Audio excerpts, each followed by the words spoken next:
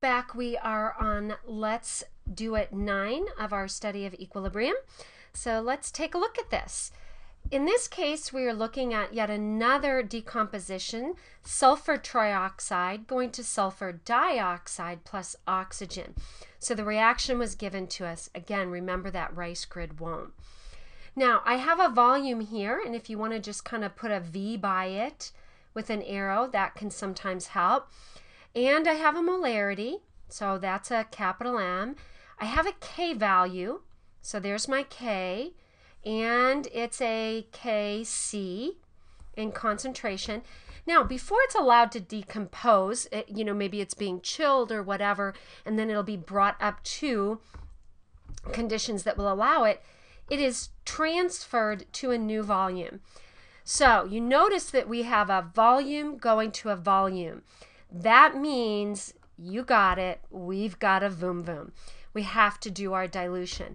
Now there isn't a stoichiometry, but we do need to complete that dilution before we can plug into our rice. So my first volume, it was 0.100 liters. And my first molarity was 0.025 molar. And that was transferred to a 0.250 liter flask, so I need to calculate my new molarity. And if you do that little bit of algebra, you'll find a new molarity of 0.010. Let's keep to 2 sig figs like the first molarity was, molar. No source of this, no source of that. Now my Kc, always set up the expression without numbers, is my SO2 squared times O2 over my SO3 squared. Now my guess is that the algebra here is going to be pretty tricky because it's likely we're going to have an S cubed in our problem, but I know y'all can handle tricky algebra, not worried a bit. Now there will come a time when we can do some neglecting, and I hope this is one of those, and you'll see that. Other times we're going to have to go ahead and do more algebra.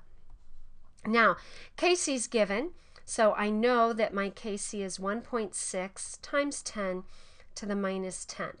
Now, you notice that this is a very, very small K value, and that means that the equilibrium lies very far to the reactant side. There's much more reactant present than product. Now, that's a 1 and a 2 and a 2. It has to form product and consume reactant because there's no product. So this is going to be plus x plus 2x, and this is going to be minus 2x. So now if we add I plus c, 0.01 minus 2x, 2x, and x. Now here's where we can simplify our work. If this number subtracted, we can't ever do this when things are multiplied, only when they're added and subtracted. If this is very, very small, compared to 0.01, I can neglect it. And a way to estimate that is this. You take the number in front, in this case, excuse me, 0.01, and if that number is greater than 100 times your given Kc, then we can neglect this amount. What that means is that's going to be very, very small compared to 0.01. It'd be like taking minus, or 0.01 minus like 0.000001 or something like that. So if I took 100 times Kc, so 100 times Kc, and that's our question mark, is that 0.01 greater than 1.6 times 10 to the minus 8th? And indeed it is. So we're going to neglect that as a first step. In higher level chemistry, you'll come back and pick it up at later states, but we're going to neglect it. So if we plug in now, we have 1.6 is equal to 2x squared times x over 0.01 squared, and that 1.6 was times 10 to the minus 10. Sorry about that. Now, I'm going to let you deal with that algebra at this point. And when you do, once you do all that algebra, you should find that x is equal to 7.37 times 10 to the minus fifth. And so we can substitute that in for all of our x values. And for our SO3, we would get 0.0099, which indeed is very, very close to 0.01. For our SO2 concentration, we would get 1.5 times 10 to the minus fourth molar. And for our oxygen concentration, that is equal to x. So we would get let's call that 7.4 times 10 to the minus fifth molar.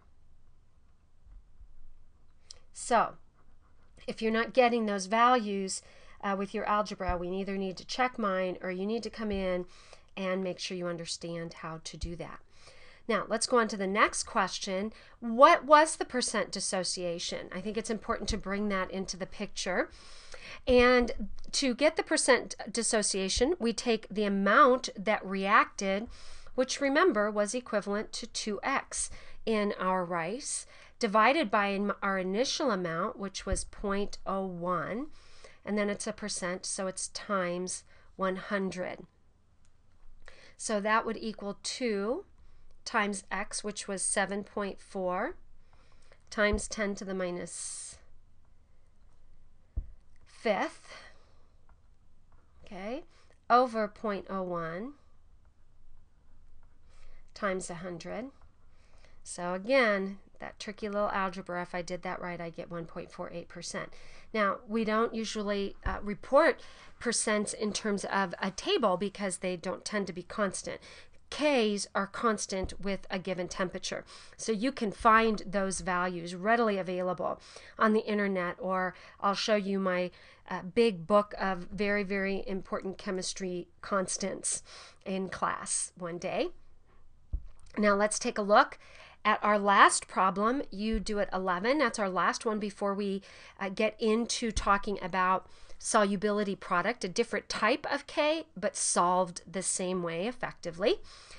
So now we're at 2000 Kelvin, and we have an equilibrium constant. It's for the synthesis of NO.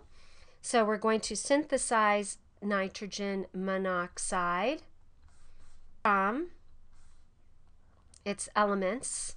So let me rewrite that in a better color for you.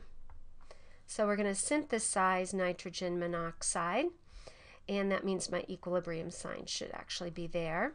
And we're going to synthesize it from its elements, which are nitrogen and oxygen. So that should be a plus sign right there. Okay, and I have to balance it. It is expected that you can do a simple equation like that. And on the AP test, that would likely be question 1. Write the balanced chemical reaction for this synthesis. Now let's check what we have.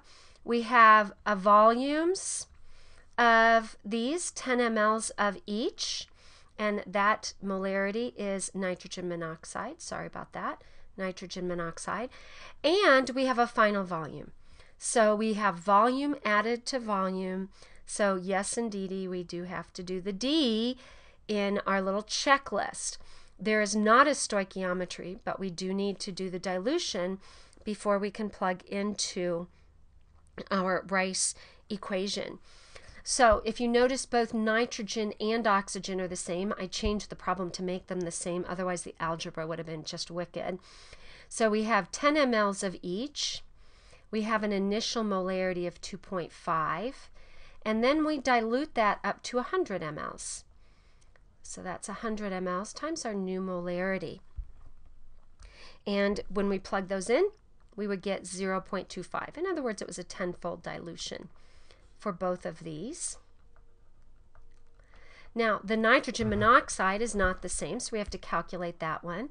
So we have 10 mLs times 0.084 molarity.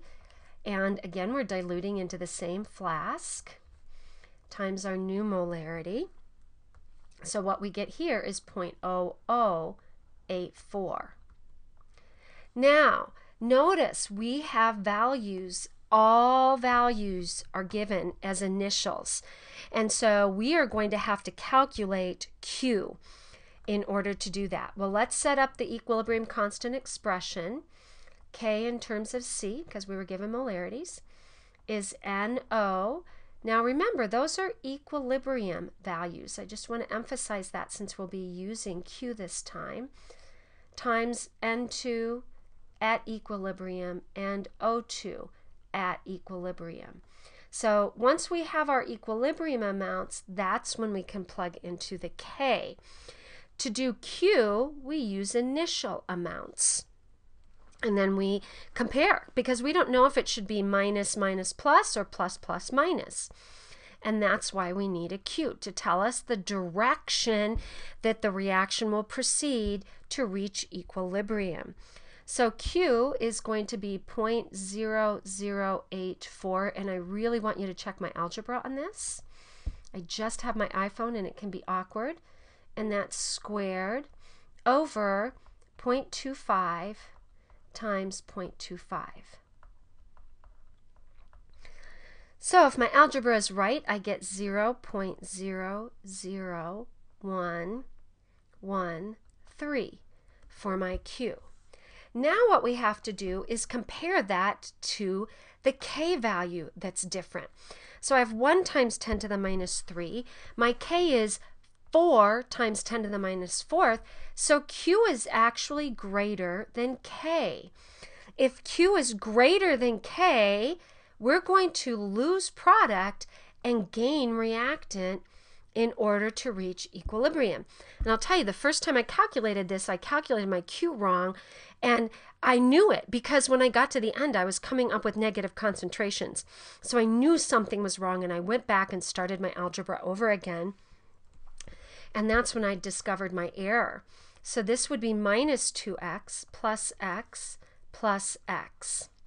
So 0.25 plus x, 0.25 plus x. Now, we can't really neglect anything here, even though our rule might tell us we could, because then we'd have no x, and we have to solve for x. We have to find out how much of each of these is present at equilibrium. Now, I set up these numbers being equal particularly so our algebra wouldn't be so bad. So we're going to plug this in. 4.0 times 10 to the minus 4th is equal to 0.0084 minus 2x squared. Ooh, that does not look pretty at all. Over, remember it's products over reactants. I'm just plugging into this right now. All over. Now, these are the same, so it's 0.25 plus x squared. Now, I'm going to leave you with just this part of the algebra. Since both the top and the bottom are squared, you can take the square root of each side. And that will certainly simplify your algebra. And when I did that, I came up with x is equal to 1.71 times 10 to the minus 3rd. So if we plug those in for each of our values there, what we would get, 0.25 plus that, okay, plus x. So I would get, I'm going to let you work that out because I think I didn't finish up my algebra from the previous problem. So I'm going to let you work out what these values are, and we will talk about them in class. So, but that is what I get for x, and that will give us a good start. So until I see you in class, this is saying Happy New Year.